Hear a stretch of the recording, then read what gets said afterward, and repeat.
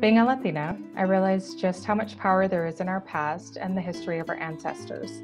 It was our ancestors who paved a strong and stable present for us, and I will do everything in my power to continue to pave a strong, stable foundation and future for our scholars at Cartwright.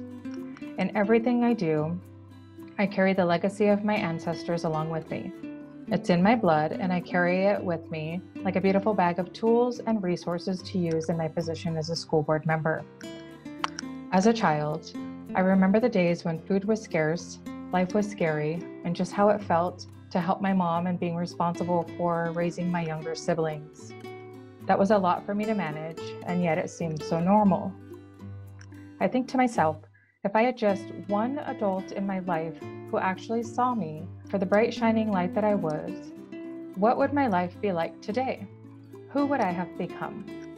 It is important to me and our entire board that we continue to teach our scholars that their heritage and background is not and never should be a roadblock to their success.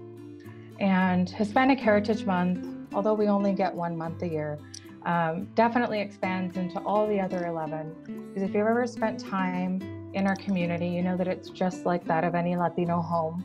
We feed people, we enjoy spending time together around something, a dinner, a lunch, a breakfast, and we've also incorporated that into our classrooms.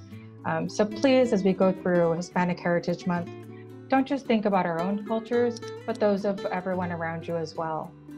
Because life is much more beautiful when we share our differences.